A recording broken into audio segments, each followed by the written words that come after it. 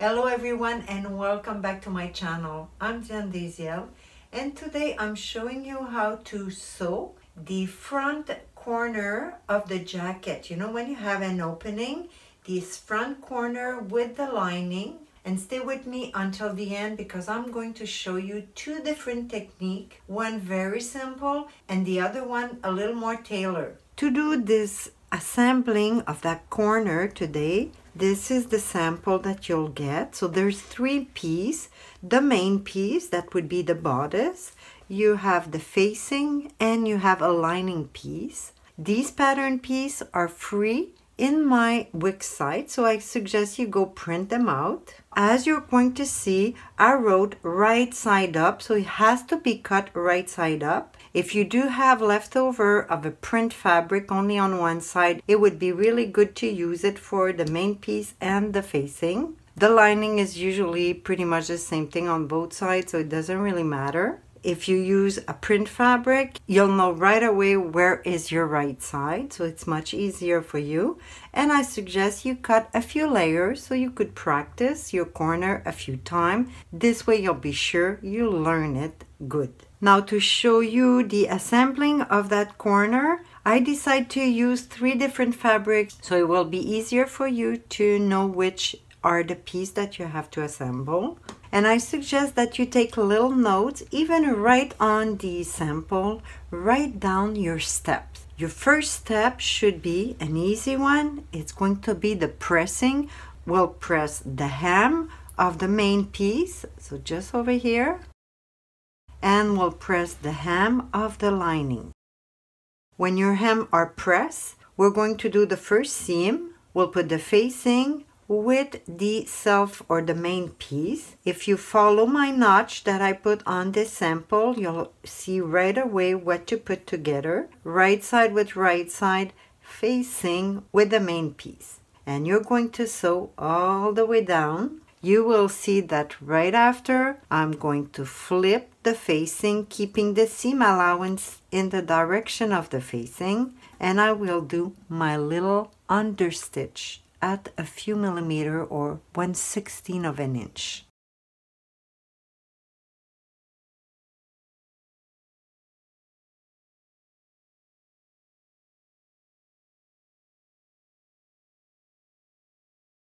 When your facing is sewn to the main piece, that's what you get with the understitch seam allowance towards the facing. Now for the third step, we're going to assemble the lining with the facing on the other side. You also have reference notches at the bottom, so you're going to sew face to face, top to the bottom. Here my seam allowance are 1 centimeter or 3/8 of an inch. Once it's sewn, you're going to flip it and press both sides.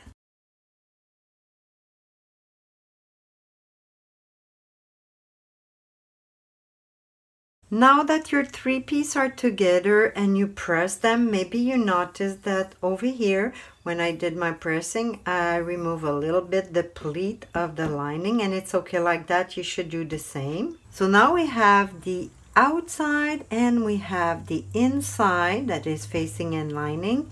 So you're going to fold on the first seam we did, very tight here. So we have the inside facing the outside. And on a machine, you're going to sew with your normal seam allowance, so 3/8 or 1 centimeter. You're going to start sewing from this side. You sew for, let's say, 3 centimeter or an inch and a half. Then you put the needle down and you place your center front area. You fold exactly on the first seam. And you're going to place the facing even with the main piece, so just like that. Now you're going to sew. You see your lining goes in diagonal. You're going to sew like that, continuing your seam, just like that, until the seam that where we had touched the lining with the facing. So you sewed until there, and then you sew the facing area straight aligned with the main piece. So just like that. This is your 4th and last seam.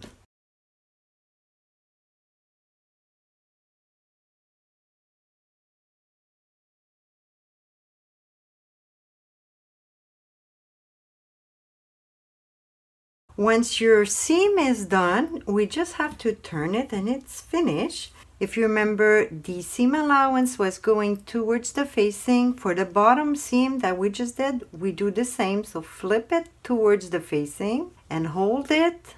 Then use the thickness to push it out.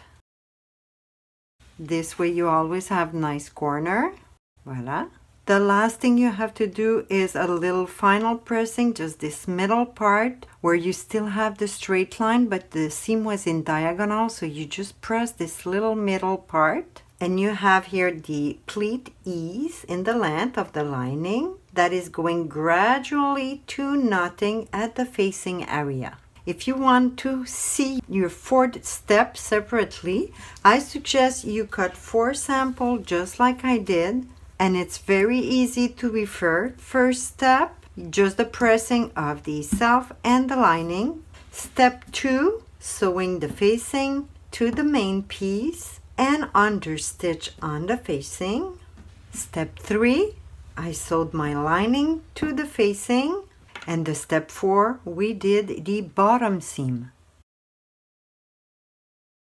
Now what I suggest is that you go into your wardrobe and you take a look at the finishing of your coat and your jacket, even the one for men's. Take a look at the front corner finishing. You will see that better quality is the garment, more chance you have to find this square finish. The less quality garment will have this finishing, the first one that I show you that I call the easy corner. For this sample, a little more tailor corner, we'll use exactly the same pattern, but this time if you want to do it step by step, I suggest that you cut 6 layers because there is 6 steps. The first step, just like we did for the other sample, is going to be to press the hem of the self fabric and the hem for the lining. The second step, just like we did also for the first sample, we're going to place the facing good side with the self or the main piece.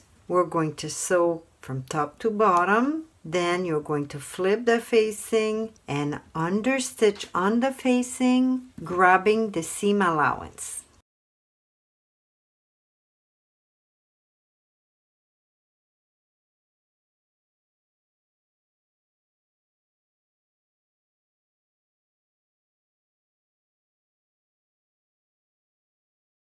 The third step is also very similar, but there's a little difference. We're going to place the lining over the facing right side with right side, just like that. We're going to sew from the top towards the bottom, but this time we're going to stop at the M notch, exactly at the fold line. So we'll sew until there with a back tack.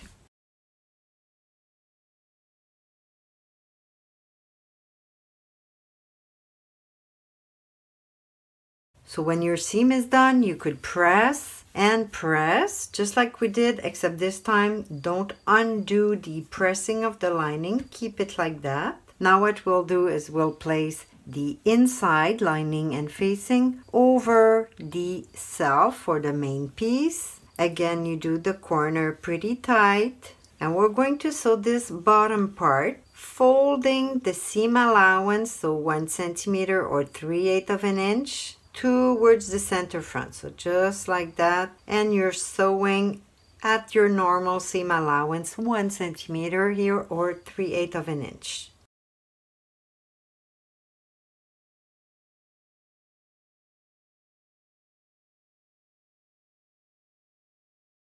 Now you could see my step 4. The seam allowance is just turned towards the facing or the center front. And for my step 5, I'm going to sew the bottom of the lining with the bottom of the self fabric or the main piece. These two should be exactly the same length.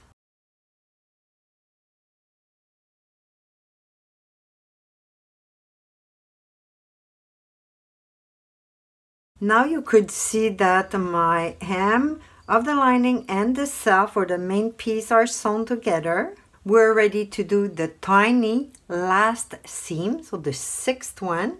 And to do it, we must turn it on the good side. Put your hand inside, and again for the corner, flip the seam allowance in the same direction as the other. Hold the corner and use the thickness to push it out. Usually you should have a perfect corner. It looks finished, but we still have that tiny little last seam to do. So now it's time to press the facing in the last or final position. For now, I'm just going to pin it.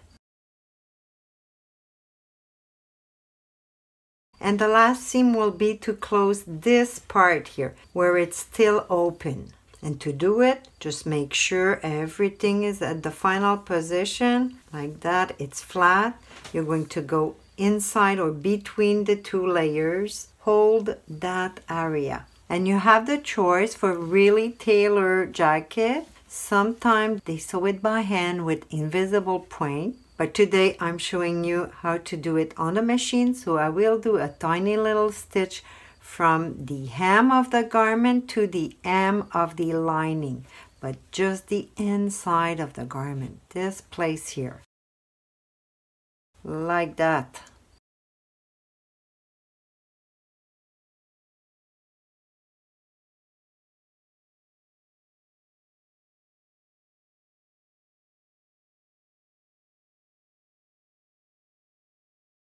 Once it's done, this is what you get. Today I use a contrasting thread, but it was only for you to see better. Usually you would match the same color thread so nothing shows. You could see it's only the inside. It doesn't affect or touch the outside of the garment. So you did it. This is the front corner for tailor jacket. I'm just going to rapidly repeat the 6 steps for the corner. First step, pressing the hem of the self and the lining.